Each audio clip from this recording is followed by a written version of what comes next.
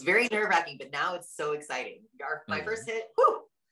And once you get it out of the way though, it's okay. Like now you're like, okay, that's what it feels like. Great. You know, wipe yourself off, get up, let's go. But the first one was a bit like a wake-up call, so to speak, or like oh, that's what that feels like.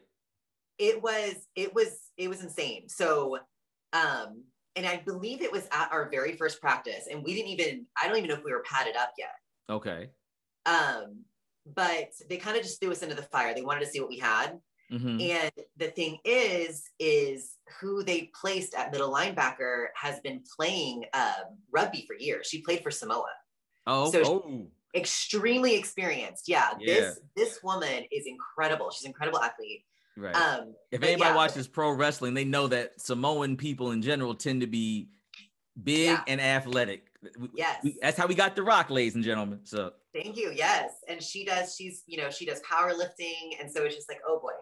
And so they put us head to head. I didn't know. I mean, I can honestly say I had no idea what I was doing. They were just like, they were just like, make sure she doesn't get to the quarterback. And they were like, told her, make sure you get to the quarterback. And so here she comes. And when you are at the, at a pond and you skip rocks? Yes. Yeah, that was my ass on the grass. She gave me a run for my money because I was just like, I clammed up and she hit me so hard and my butt was like, boop, boop, boop, boop, boop. Yeah. So that was great. That was my first hit. So it's like, well, welcome to football. I was like, all right. Yes. And I hopped back up and I was like, let's do it again. Very nice.